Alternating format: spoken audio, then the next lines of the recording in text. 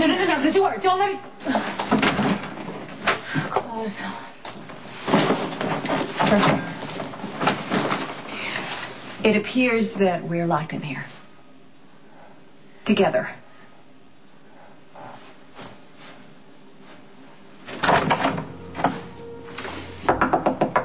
Hello?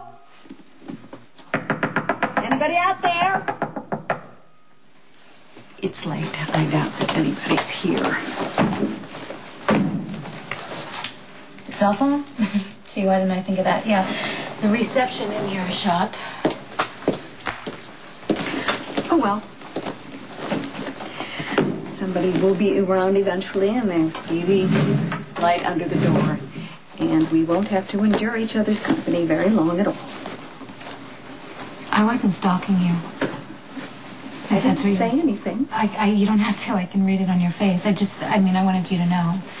I was looking for justice, so I came in here, and then, of course, the door locked.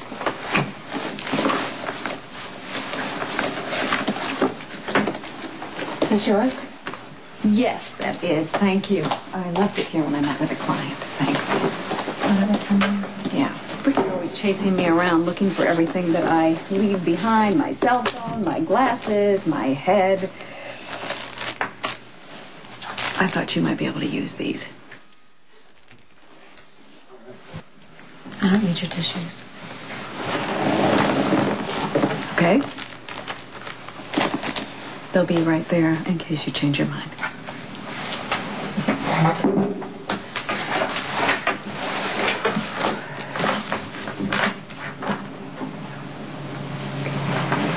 Bad night.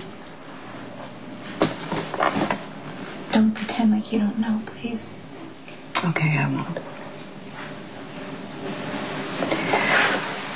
I know that there was another attempt on Sonny's life, and I know that it was Emily's turn to be the innocent victim, getting caught in the middle of crossfire, and I know that Jason was arrested for killing the shooter. He got angry and took it out on you. Then you certainly know why I might be just a little upset. No, I'm sorry. I don't. Please do not start with me right now. Saying that I don't understand why you're so upset. This isn't new.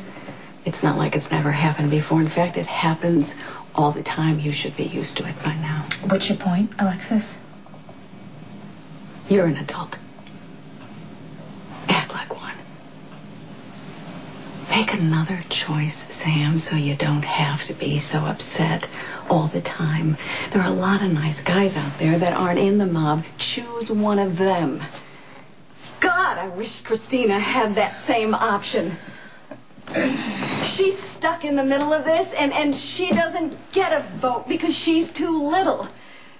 Nobody will listen to Christina, but they'll listen to you. You can get out. Christina can't. Why is it always about Christina with you? Do you ever once give a thought to your other daughter? Newsflash, Alexis, you have another daughter, but no one would ever know because it's always Christina this or Christina that. What about the other child you carried for 9 months? Did you even care when she was born? Were you excited to meet her? Were you anxious to see her face? The first time you held her, did you feel anything at all? Because it's always about Christina for you, right? Did you ever stop to consider how doting one child can make the other feel unwanted, useless, wishing maybe that she had never been born? Listen, you. I have had it up to here with your interminable, baseless accusations about my character.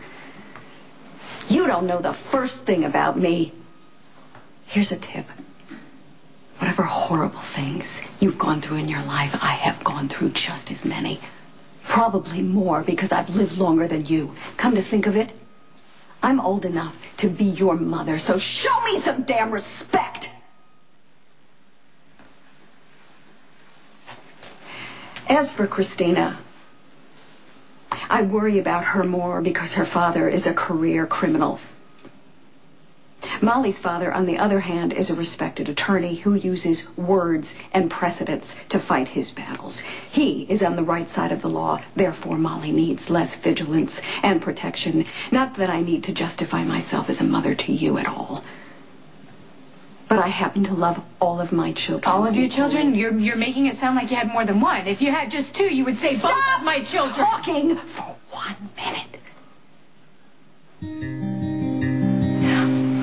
I'm going to tell you something. Maybe a little honesty, a little painful honesty might get you to understand and comprehend me just a little teeny bit. It might even teach you something. This ought to be good. There was another daughter.